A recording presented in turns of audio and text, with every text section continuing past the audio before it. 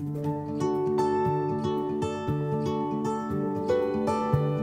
welcome to the NHL moment was in my first NHL game. I remember Max Pacioretty kind of coming down the wing. He was kind of far out, and he ended up firing one that ended up hitting the post, and I was like, you know, I've never seen a guy shoot like that, so I think that was my welcome to the NHL moment.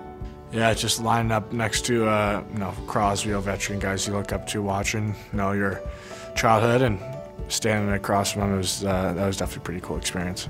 Probably my first game. Not sure it gets any better than that. Scoring 4 goals, my parents were there. A lot of emotions running through, I think, all of our minds that night, so pretty special. We were in practice, and I was just happy to be there.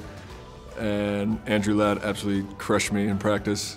I don't even know if he remembers this, but I definitely do. And that was kind of like, oh boy, this is no more playing around, like this is serious. So I guess that would count.